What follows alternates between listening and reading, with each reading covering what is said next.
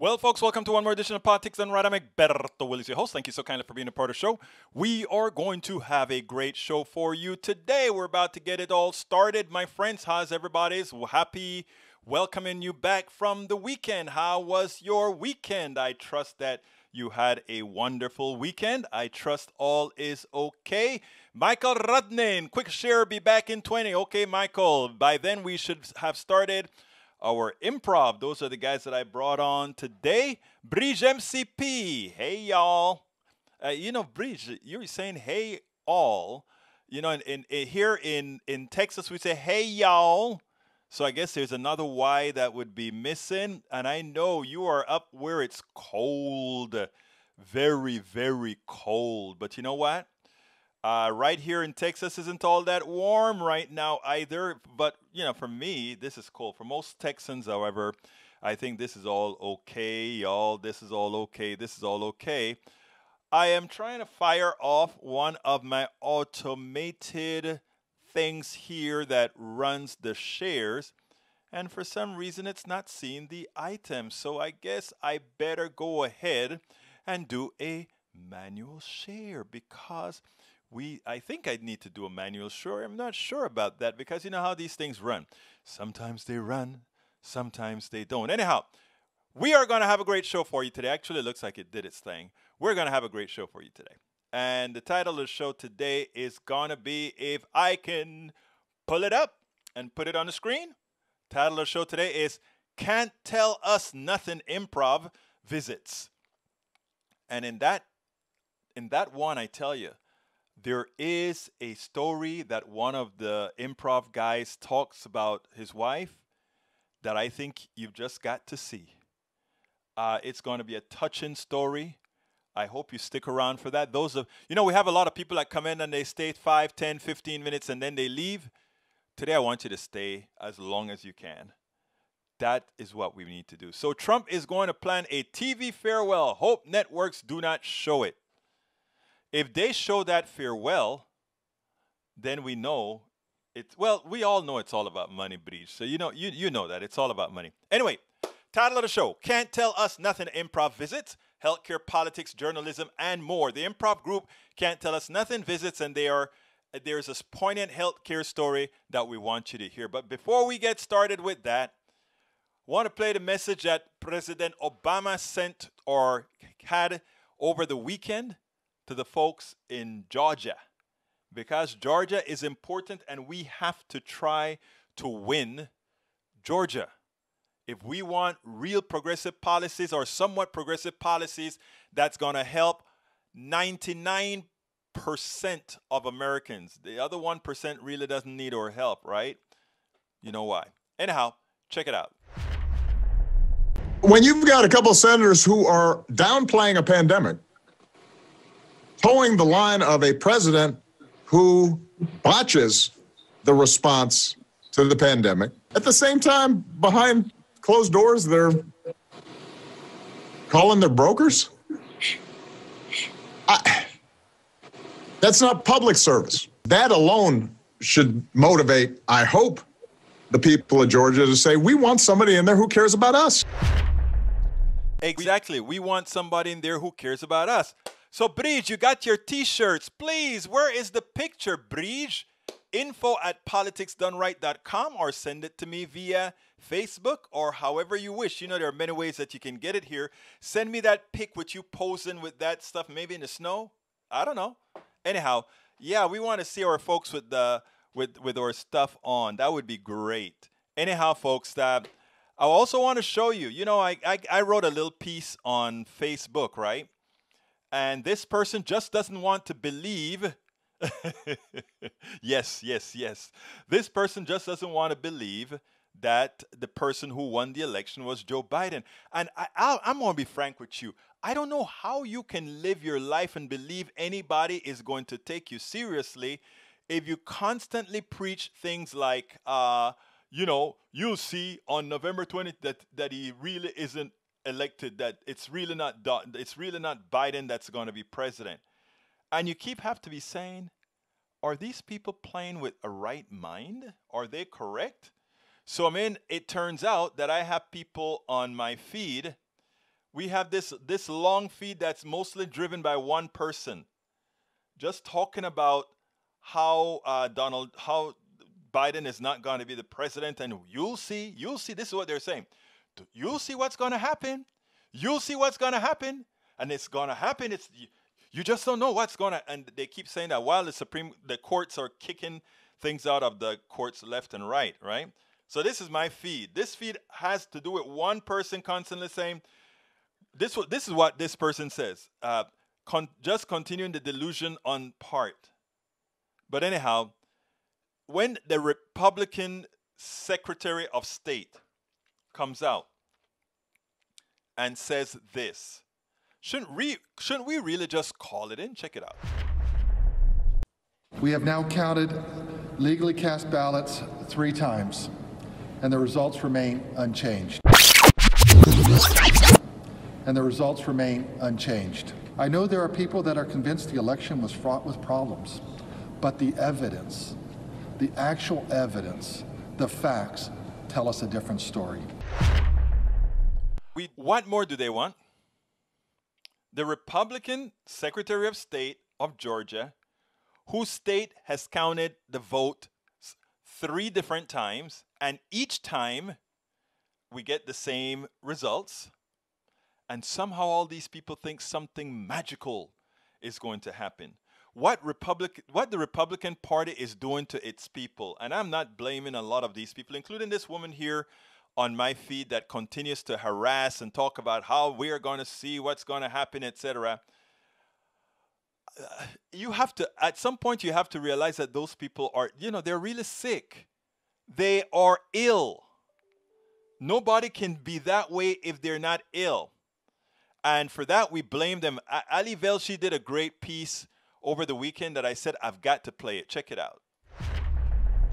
Ali Velshi hits the nail on the head. He excoriates the Republicans. He excoriates the president.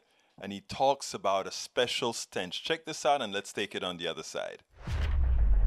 One of the hallmarks of our democratic system is the commitment to the peaceful transition of power. That hallmark has been tested this last month, but at the heart of the peaceful transition of power is the notion that there is just one president at a time. And it's clear right now that we have one president. It's just that it's not the man in the White House. Donald Trump has given up. He stopped governing. In fact, the entire Trump administration and Republicans writ large seem to have given up. They're paralyzed by their dear leader, who can't be bothered to do anything but whine and complain and lie about his increasingly obvious election loss. And their collective refusal to accept the results of a free and fair election is having dire consequences. It goes beyond the big picture damage to our democratic institutions, which should not be diminished. In the abdication of governance, there are actual lives at stake. State and local election officials, including a few rare Republicans, have begged the outgoing president to stop his election lies. Officials are actually facing death threats. Their relatives are facing death threats. But he hasn't stopped. Trump continues to lie. Consequences be damned. And he hasn't stopped because no one's really trying all that hard to stop him. Where are congressional Republicans? Where are Senate Republicans? Where are state and national Republicans? Some of them are brazenly standing behind Trump. A tiny few have spoken out about his antics, often because they are themselves the brunt of his attacks. But most remain silent while coronavirus rips through this country and the president won't even say its name. Silence on the pandemic starts at the top. The outgoing president hasn't talked about the record daily new case numbers. He hasn't talked about the record daily new hospitalizations or, on the right of the screen, the record new daily deaths. He often talks about coronavirus as a thing that doesn't result in death. Tell that to the 2,500 people dying a day this week. In fact, almost no Republicans have talked about this. And their silence is an admission of their guilt, an admission that their inaction with this president may be responsible for the deaths of Americans who believed Trump's lies and, by extension, their lies about the virus, about it going away, about it not being all that contagious, about not needing masks. They supported a denier because they thought it was good politics, or they didn't follow science, or both, and people died. As of tonight, 279,303 Americans have died from the coronavirus. How many lives could have been saved if Republicans stood up? How many lives could have been saved if Republicans stopped the lies? How many lives could have been saved if Republicans cared more about their constituents than about their reelection? Because this is not about their constituents. It's just about them and their power and their all-encompassing desire to keep that power. The man in the White House has said nothing about the new distressing job that just came out. A recovery is happening, and it's helping some people immensely, and others not at all. 700,000 Americans have been filing for unemployment insurance claims every week for 37 weeks. Plus, 20 million people are still on the pre-pandemic unemployment rolls. This is unheard of. So what does the man in the Oval Office do? He said nothing about that dire report. Congressional Republicans were almost uniformly silent on the jobs report. But it makes sense when you think about it. For months, Mitch McConnell has blocked relief to those in need, relief that passed the House on October the 1st. And the man in the White House has said nothing about the need for relief in weeks. 13.4 million people are on pandemic unemployment programs that expire at the end of December. He doesn't care about that. He was never even part of negotiations to get another round of relief to Americans in need. He made a point of saying he wasn't going to participate. So why should we expect anything different? Unlike a real president, the man in the White House will let Mitch McConnell do whatever he wants. He doesn't care about negotiations. He doesn't seem to care about Americans. He's not a real president, and he never was. A real president doesn't ignore death threats to election officials or COVID records or the tens of millions of Americans in need just because he lost an election. The man sitting in the White House might not accept his loss, but he has abdicated his responsibilities, and his Republican enablers allowed him to. And it's the crux of a new piece from Susan Glasser in The New Yorker. The president is acting crazy, so why are we shrugging it off? Glasser argues that now is not the time to get complacent or to dismiss the president's insane behavior because far too much is at stake. Susan Glasser writes, quote, "The temptation is to look away, to move on, to cringe, and avert your gaze. That is exactly what Republicans in the Senate who have stood by Trump through impeachment and other ignominies have done this week, pivoting so seamlessly into bashing the new Biden administration that they never even stopped to acknowledge its existence. We can't look away. We can't allow the severe damage that's been done to be swept under the rug. Republicans, you are culpable. The man in the White House will ultimately diminish in importance. Your party will have to find an identity, maybe even one based on ideology rather than fealty to one flawed man. But for those of you Republicans who are hoping to rebuild and wash off the stench of Trump, you should know this. You will be remembered for your silence. You will be remembered for being complicit in one man's attempts to take down the country you profess to love. We do have just one president at a time. That's the design of our great democracy. In this case, America's real president just isn't in the Oval Office yet." Tried, judged, and convicted. Is there anyone else that has deconstructed the president's response to the COVID pandemic, the president's response to the economic crash, the GOP's complicity in what has happened to Americans, the deaths of Americans, the millions of maimed Americans? No one has had the courage to do that. This is the type of reporting that should be done, should have been done from March going forward.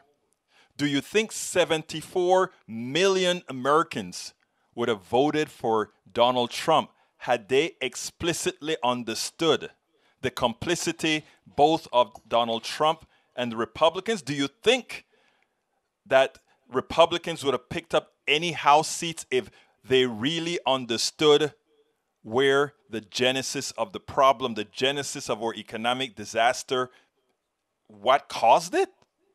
Not a chance. Great job by Ali Velci in the deconstruction of the complete dereliction of duty by both the president and his party, the Republican Party. And you know what is interesting? Like I said, when you see me not put the blame of on the rank and file Republicans, I'm going to show you a video now that is the exact reason why. When you have these guys, that go out, I don't know, the stimulus check may still come. Bernie Sanders may be playing a game here to force their hands, and there's a Republican apparently with him as well who wants to make sure that every American get that stimulus check. I mean, it's an economic necessity based on what's going on right now. But anyhow, like I tell you, my folks on the right, when they have sycophants like these, I want you to listen to this, and you can see, this is what, these are the kinds of folks that have them so misled. Check this out. Earlier today on my show, I talked about let's hold our rank and file American citizens, those on the right that somehow believe they're right-wing sycophants or they're right-wing enablers, they're right-wing leaders. Those are the ones that we should be holding accountable, because you have a group of these guys that are so forceful in what they believe that they think they're right. I want you to listen to this here with Rick Santelli, and good for Andrew Sorkin, who came back to really put him in his place. But check this out, and then we'll take it on the other side. This is simply and entirely pathetic. Check this out. Can't tell me that shutting down, which is the easiest answer, is necessarily the only answer. Rick, I just as a public health and public service announcement for the audience, the difference between a big box retailer. Who is this? Hold on. The difference between it's Andrew. Who else? The difference between a big box retailer. Hold on. The difference between a big box retailer and a restaurant, or frankly, even a church, are so different, it's unbelievable. Going into a big box retailer, I disagree. You're wearing a mask. You can have your thoughts and I can have mine. You're required to wear a mask. I disagree. It's science. I'm sorry. It's science. If you're wearing a mask, science. it's a different story. 500 people at a Lowe's aren't any safer than 150 people in a restaurant that holds 600. I don't believe it. Sorry. Don't believe it. And I live in an area where there's a lot of restaurants that have fought back and they don't have any problems. And they're open. Okay. You don't have to believe it, but let me just say this. You're doing a disservice to the viewer, because the viewers need to understand it. You are doing a disservice to the viewer. You are. You are. I'm sorry. I'm sorry. I would like to keep our viewers as healthy as humanly possible. The idea of packing people into restaurants. I think our viewers are smart enough to make part of those decisions on their own. I don't think that I'm much smarter than all the viewers like some people do. Now, Sorkin is absolutely right. When you have people in a Lowe's, if you have 500 people in a Lowe's, a big place, and they're walking around and all wearing masks, they're not shedding the viruses as people in the pew of a church where they're sitting right next to each other in a small enclosed location with lower general ceilings. The same applies to restaurants. When you have people in these close proximities, they're more likely to get the virus. What these guys are doing is it should be considered voluntary manslaughter, because they're messing with people's minds and they're causing people to do things that get them killed. And everywhere where these people take over, that is exactly what we see. And where we take measured approaches, where we take scientific approaches, that's where people do well. This Santilli has, as he's always been this Tea Party type guy, should be ashamed of himself, but we know they have no shame.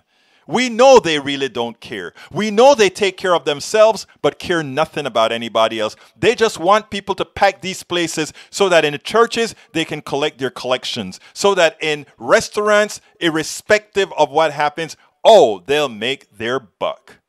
Shame on these guys. They have no humanity.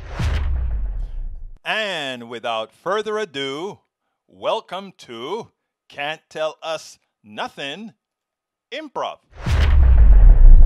Welcome to one more edition of Politics Done Right. Today I have a different kind of a show. So, with us winning the races that we needed to win, I figure why not have a little bit of fun? We are here with Can't Tell Us Nothing. You can't tell these guys anything. I did it. I tried a little bit of grammar here now. We are here with one of the best improv shows in the country. Can't Tell Us Nothing. Welcome aboard, guys. How you guys doing today? Great. Thanks. Thank you. We're doing awesome. Well, let me tell you something now. I am not very apt in dealing with four people at the same time that have the same level. So since you guys know each other, I'm going to say, please, introduce yourself and tell people a little bit about your group? Yeah, we are Can't Tell Us Nothing, an improv group out of Houston, Texas. We've been together for what, 5 years? 5 years. Yeah. Forming in Houston and around the country. We've been to Los Angeles. We've been to New York. We've been to Austin, Dallas, San Antonio. Where else? LA. LA. Yeah. So my name is Antoine. I've been doing improv for 8 years. Yeah. 8 years now. And yeah, these guys are some of the funniest people I've ever met. Yeah, my name is Amici. I've been doing improv for, is it 6 years now? Around 6 years. I know it's too much longer than John, so I was hoping he would go next. I don't know the exact time. Yeah, loving living in Houston, originally from England. Before we finish, Amici, your accent was different from that guy up top named Antoine. Where is that from, man?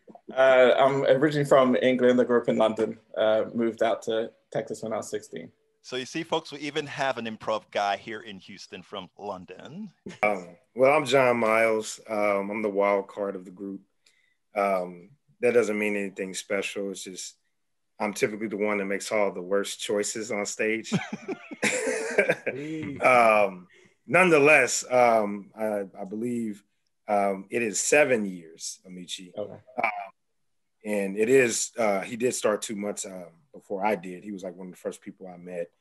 And, you know, we kind of grew up together in improv until we met Antoine and Tandy, and they were dope. And I'm gonna pass it on to Tandy to tell her side. That's right. Bringing up the rear. I am Tandy. Well, my name is Tandaway Kone. I'm a native Houstonian. I have been doing improv for 8 years. Antoine and I started out in the same class, so that's good. I don't have to keep up with the years he does. Love performing with these guys. It's been an amazing ride. It's been an amazing ride with these fellas. They are some funny individuals, creative, hitting all the marks. I'm just glad to be along for the ride. Should we explain what improv is? Yeah, do that, Antoine. Please do. Yeah, go ahead. You know. So what we do is a form of improv called long form improv comedy.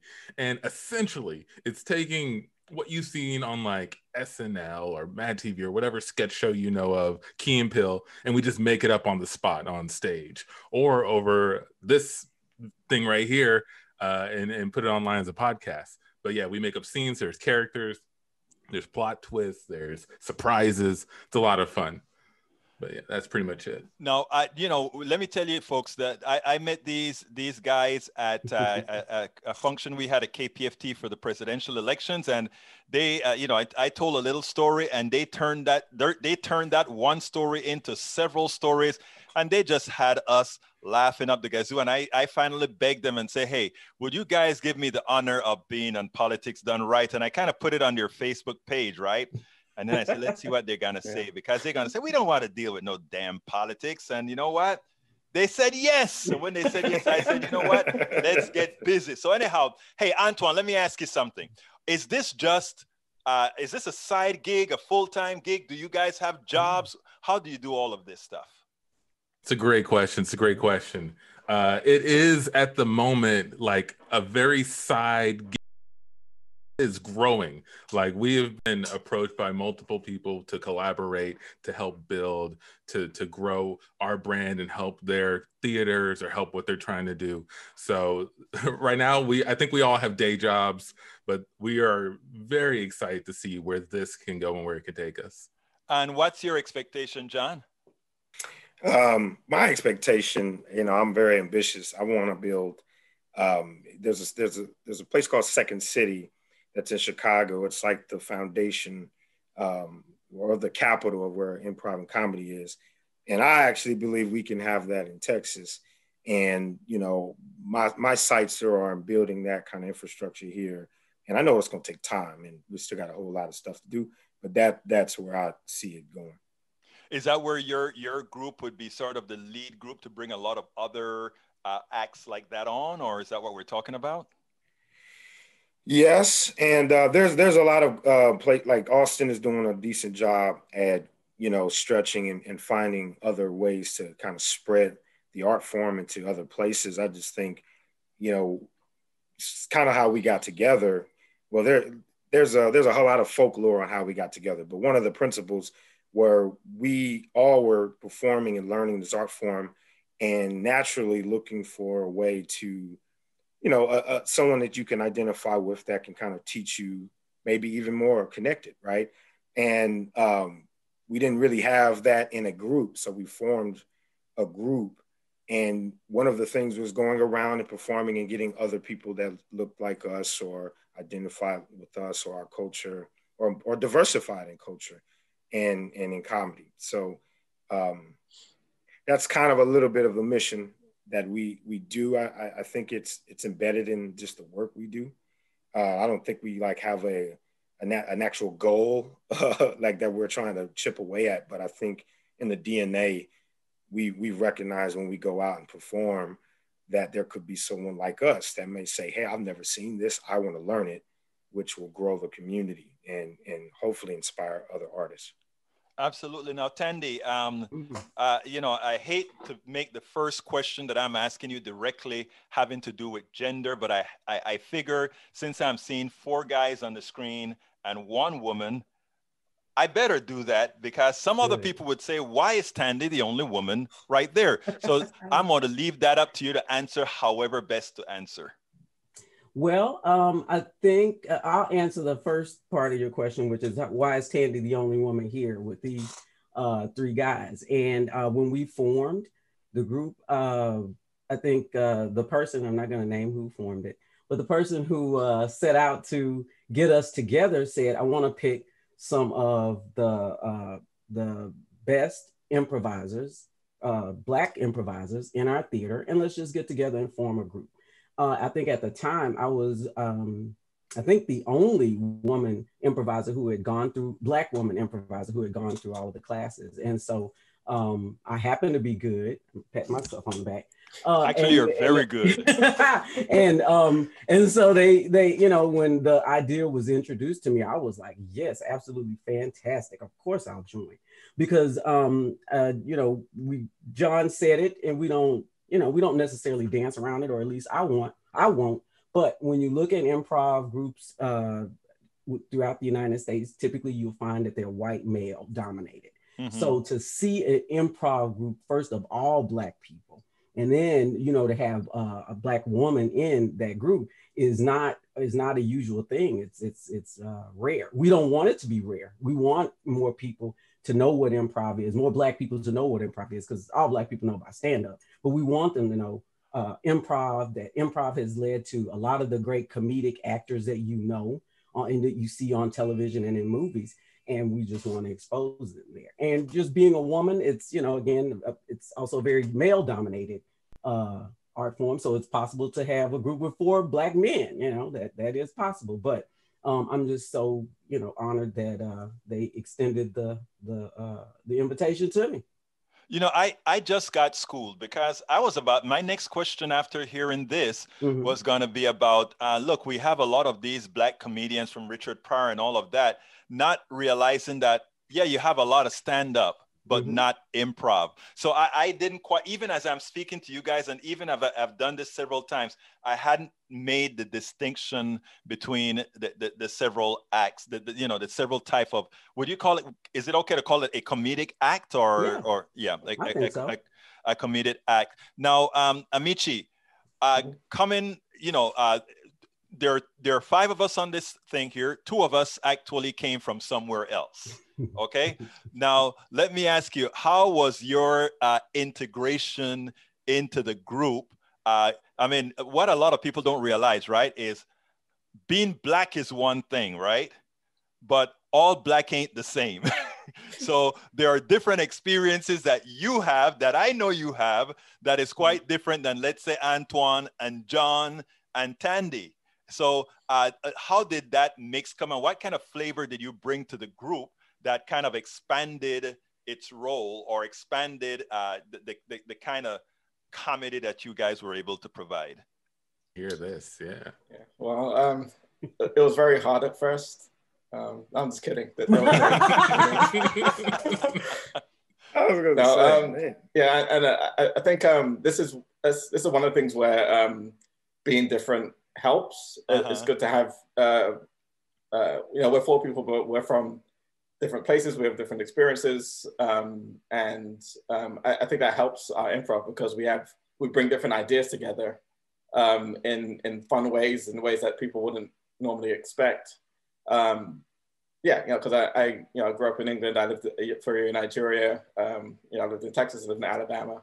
I was an athlete. I've had a lot of different things. Lots of different kind of experiences come together.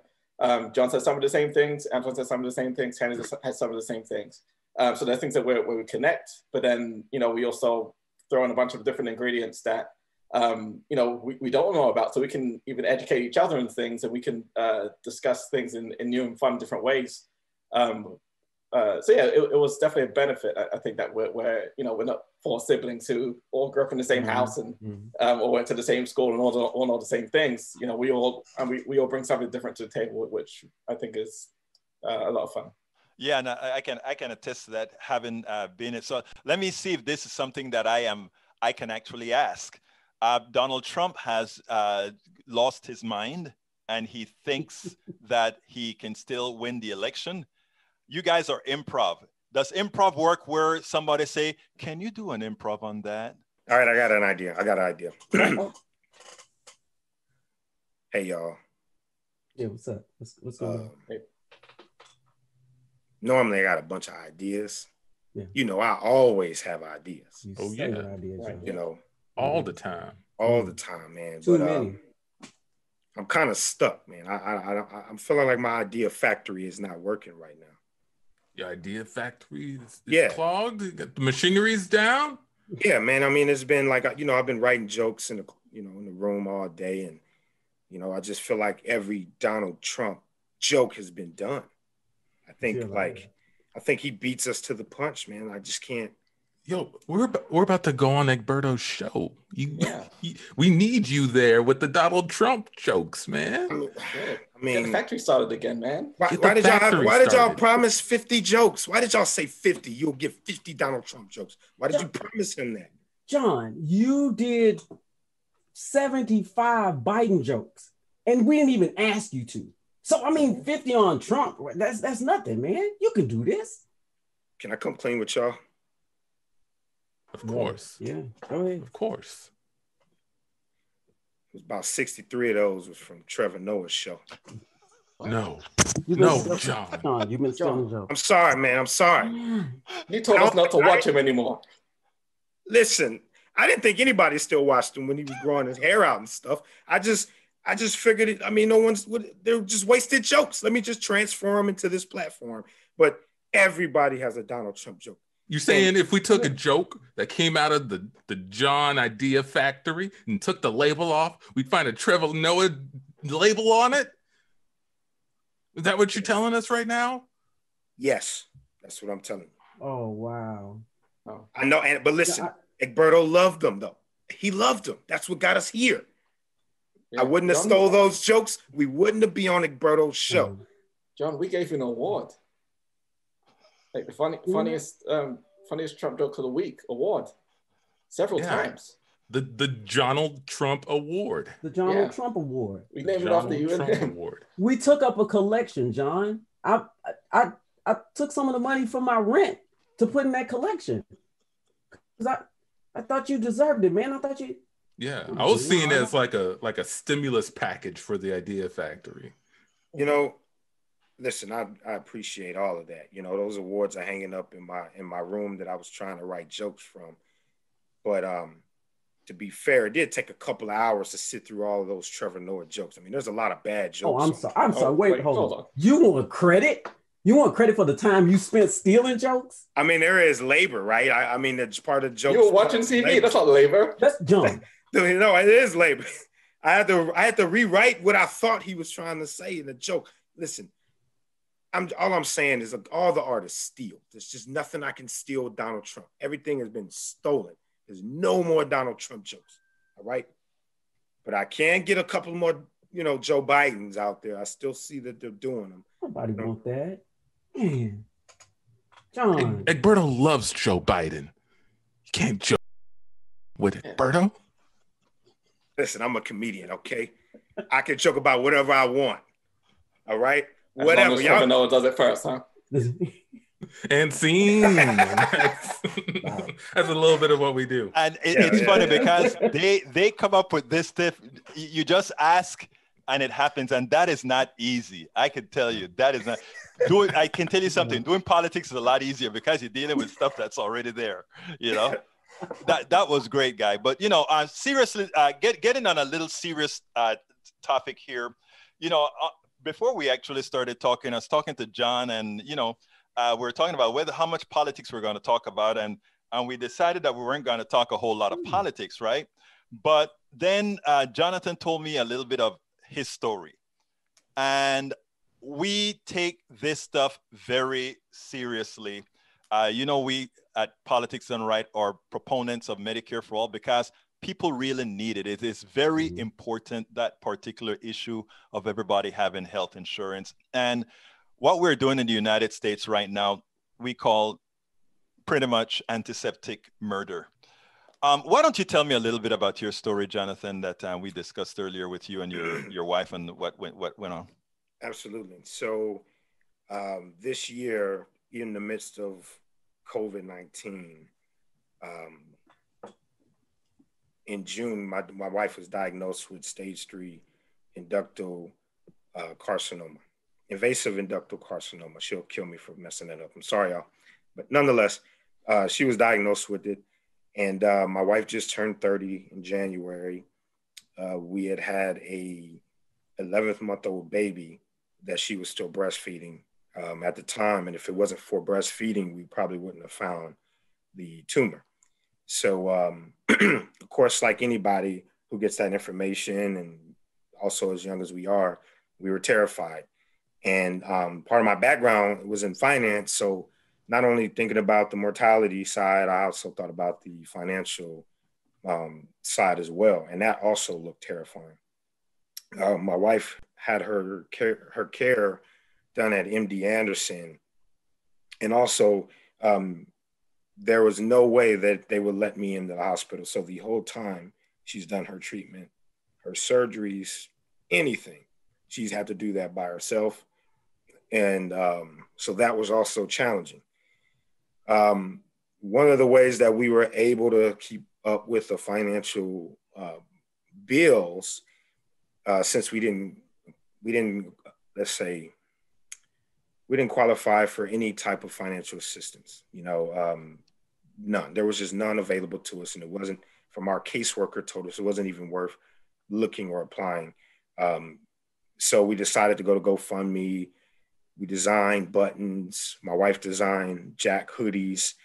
And she, even in the midst of going through chemo treatment, was out there connecting with people online, sharing her story, and people were donating in exchange of those items. November 18th, my wife had her double mastectomy, which was the first time that we knew that the cancer cells weren't in her body.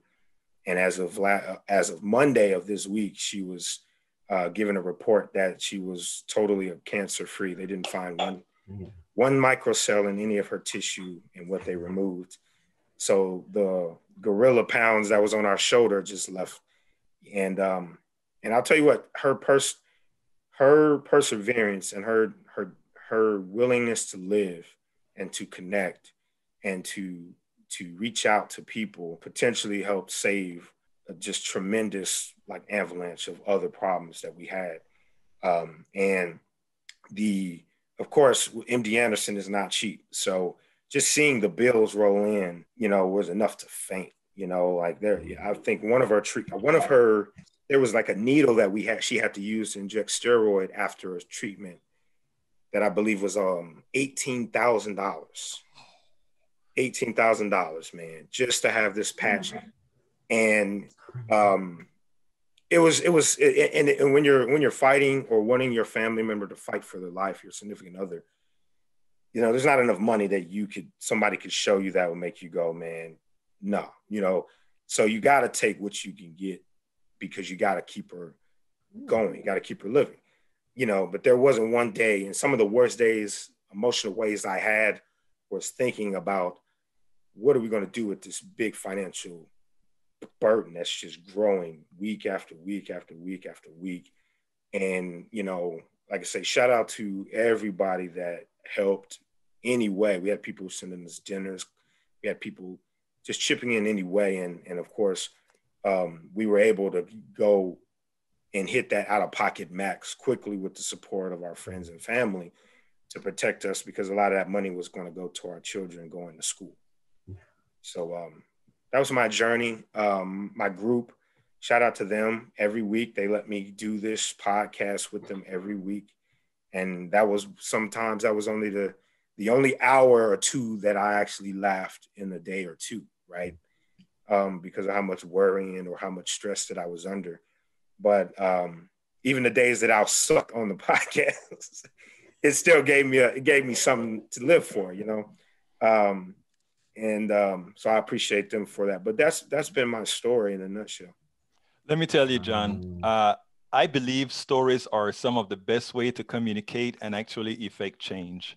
And I think the thing about it is, in America, we know how to suffer in silence. Mm-hmm. And it's one of the worst things that's out there. And when one shares stories, when people are able to hear each other's stories, they realize, first of all, that they're not alone.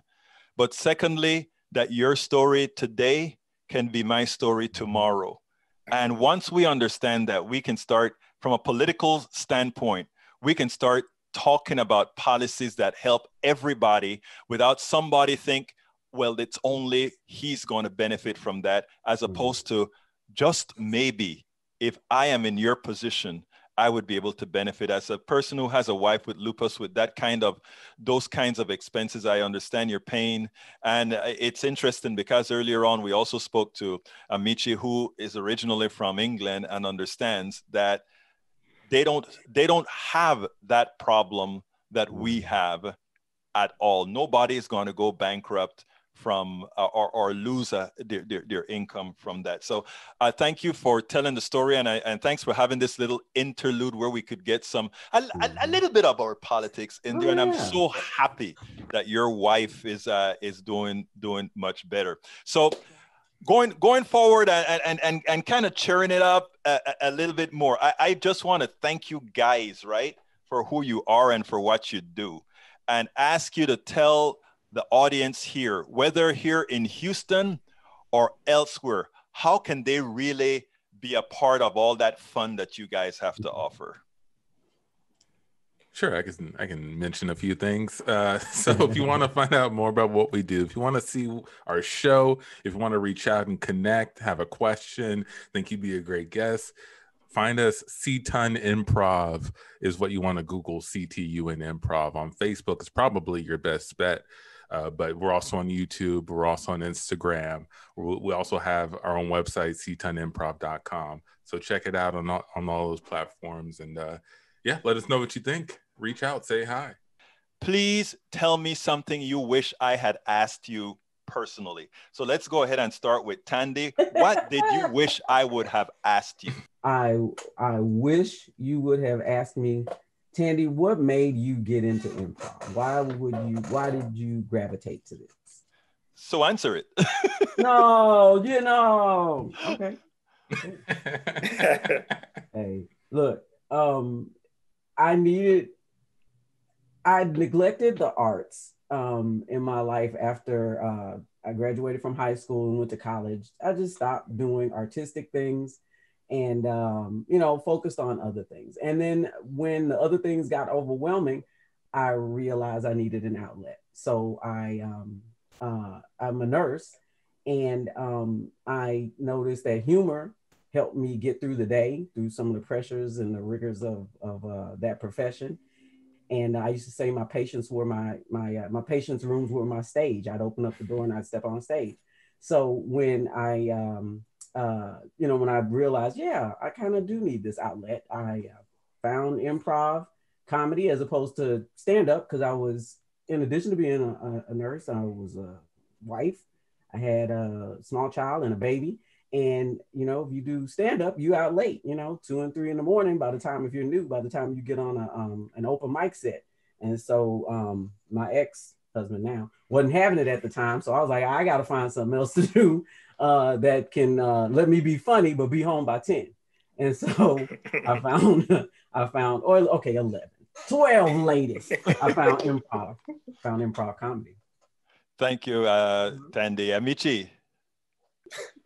What happened? I What did you say? was so engaged in her story. I think you're such a great interviewer. You know exactly what you're doing. Good cop out, but it's okay. I'm gonna let you slide this time, Michi. John. Great. I got a good one. It was, how do you learn improv? Was a question I would have liked you to ask me. And the reason I say that is because whenever I get into a deep conversation about what we do, it usually always pops up, because what it looks like we're doing is just coming up with random thoughts and things, you know.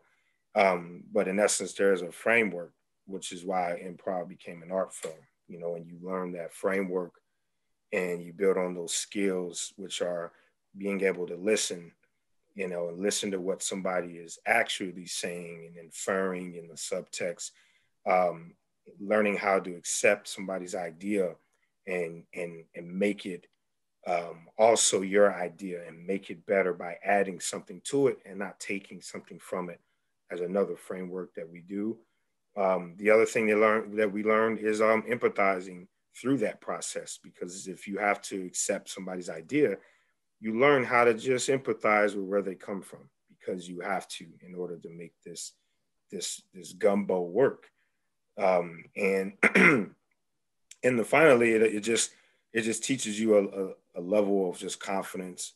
If you know how to listen when people are speaking to you, and you know how to respond by connecting with somebody, it just makes you a more well-rounded person when it comes to having relationships with people. Everybody in my group, as our improv career has bloomed, our friendships have as well. And it's because of the same things that we just described are all things that we do in our relationships. We listen to each other. We share ideas. We work on each other's ideas to make each other look good. And then the other principle is following the fear. That's something you hear in improv. Following fear leads you to dismiss your own, you know, insecurities about something you don't want to do. And part of what we do is letting go of what we can't control to create something better. Beautiful. Antoine, bring us home.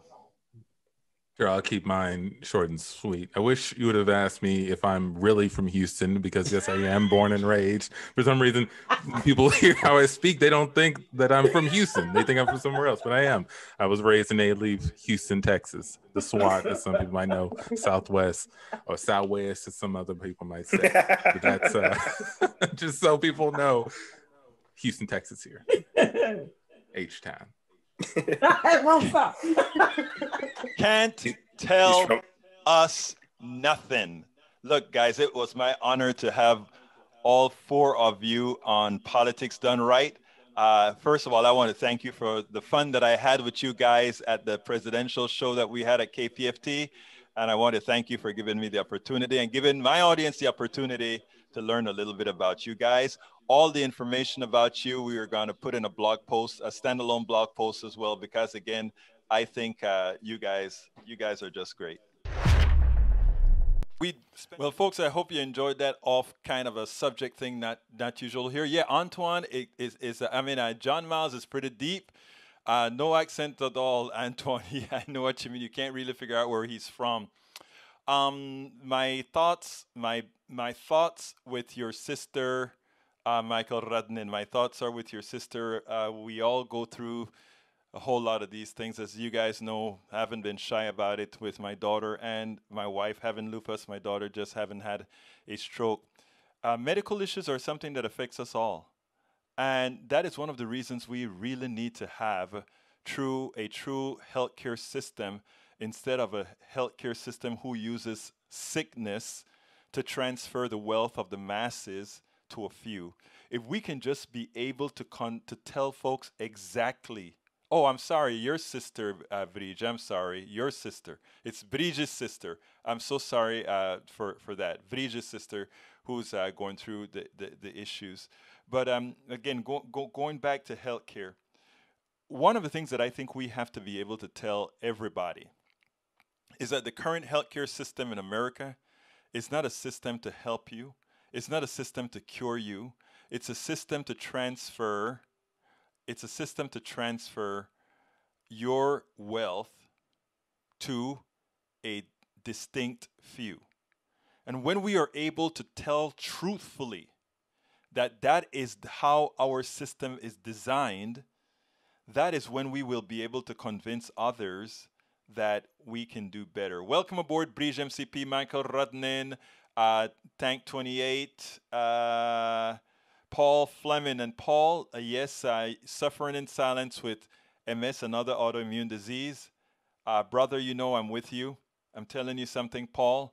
Yeah, I know you have your good days and your bad days. That's just the nature of that particular illness. Hang in there. Know that you're not alone. You have people with you, brother. You have people with you. Daniel Ledo, welcome aboard. Let's see. Lee Grant, welcome aboard. Lee, it's not always funny to everybody. It's funny to some. I love them, and a lot of people in Houston love them. A lot of people around the country love them. They won quite a few awards. And again, you know, comedy is one of those things. It's all distinct for different people, what kind they like, how they like it, when they like it, etc. So that's what it is. Now, I noticed that Tank has been concerned about the amount of people that are watching us live. Again, Brother Tank, just let me tell you that we have thousands of people. They watch on podcasts, live and otherwise. Most of our views come on podcasts through all the different podcasting networks. I'd love to have a whole lot of people watching live. We don't have the best time slot. People work. People do a whole lot of things at 3 o'clock. I've asked people if they wanted to change the hours, but I have a strategic problem. I love my people that I've been talking to here at 3 o'clock for a very long time. And so I run the risk of, you know, I want to stay at 3 for several reasons. And we do a rerun of the show.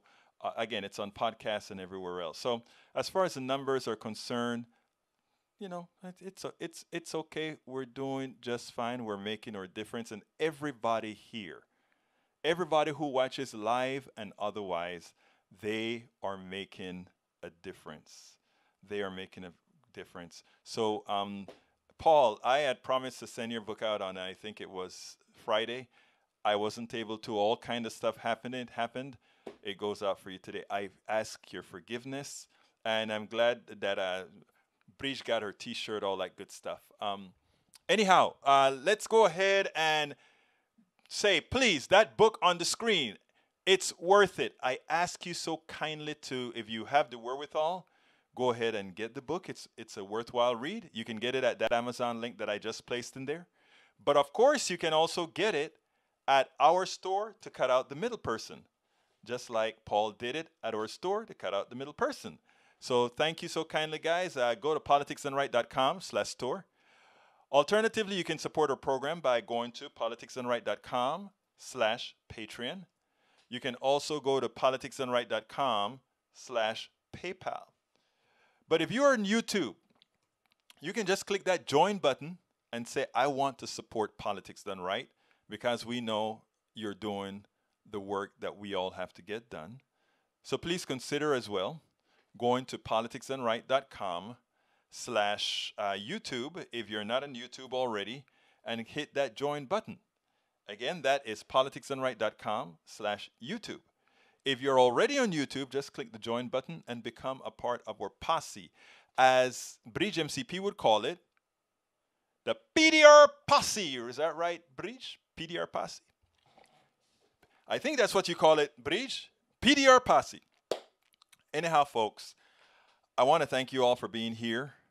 And again, those of you that are going through issues with illness or whatever, know this, because when we're sick, when we're going through things, a lot of times we think that we're going through these things alone. You know, anytime I have to pick up my daughter on, her mood, because my daughter is a strong young lady. I mean, a 28-year-old at the time when she got the stroke, and how she came back and she fought to finish that year in her third year in med school, now in her fourth year.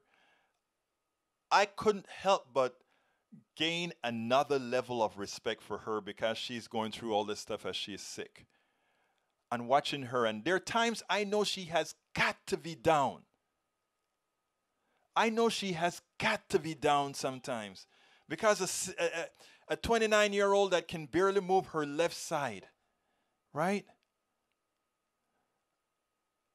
Thank you very much, Bridge. Can barely move her left side. And she's there. You know what she told me? She said, Daddy, I can't wait to come home this Christmas because you and we are going to do PT together. What PT stands for? Training. What you call it? Training.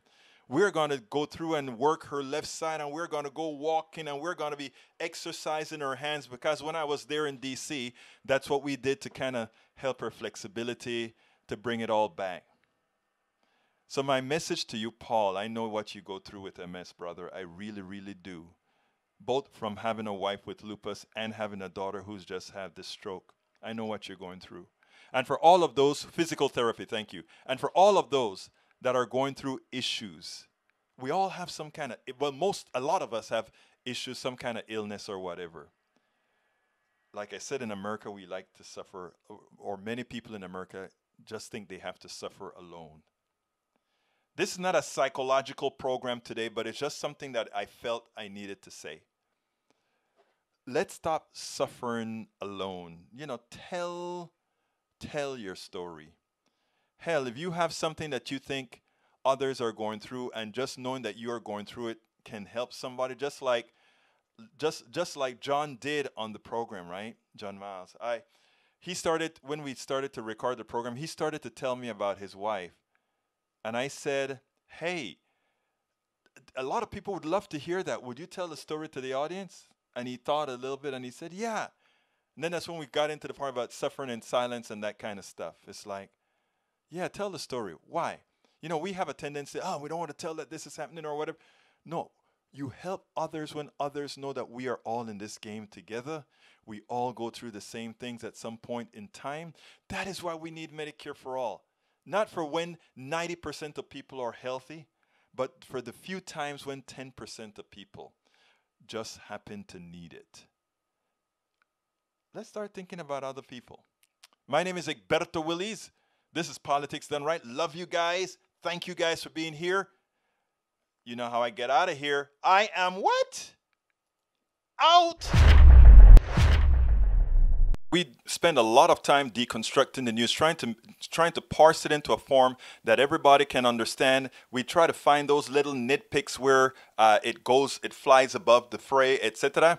If you really like these videos that we do, I want to ask a big favor. Please go ahead, number 1, subscribe to our channel, and number 2, please join if you can. Thank you so kindly for watching. Keep watching. Please remember to share. We must populate the entire internet with our progressive message, a message that we know is what most Americans say that they want. So help us, please join.